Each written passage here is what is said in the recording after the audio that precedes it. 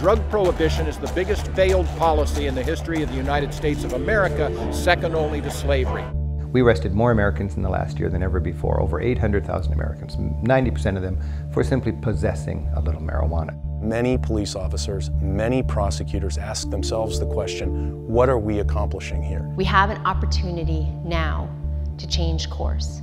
What we're here today to do is to celebrate the fact that 355,000 registered Washington voters signed the petition to put I-502. Lies!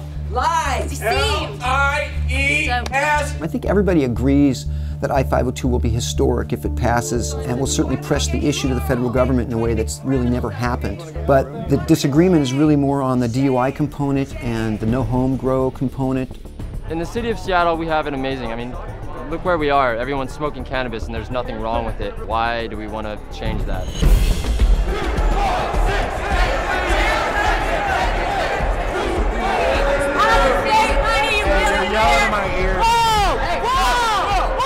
This is an elaborate hoax. They're talking about millions and billions of dollars in tax money, but they know it's not going to happen. The drug war started in the United States. It spreads around the world like a cancer, and this is where it has to end. It has to be killed here. With legalizing it, you're putting more youth at risk.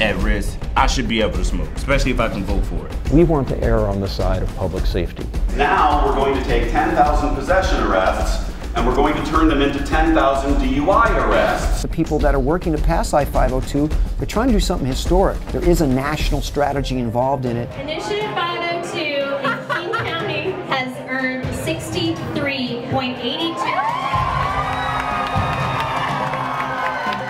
I think the message will go across the United States and reach Washington, D.C. It will be a kind of case that the United States Supreme Court, I think, lives for. The voters in Washington State said, yes, we want legalization. What makes me sick is, of course, they didn't get legalization. Other states will see the wisdom in this and will look back and see this is indeed a turning point.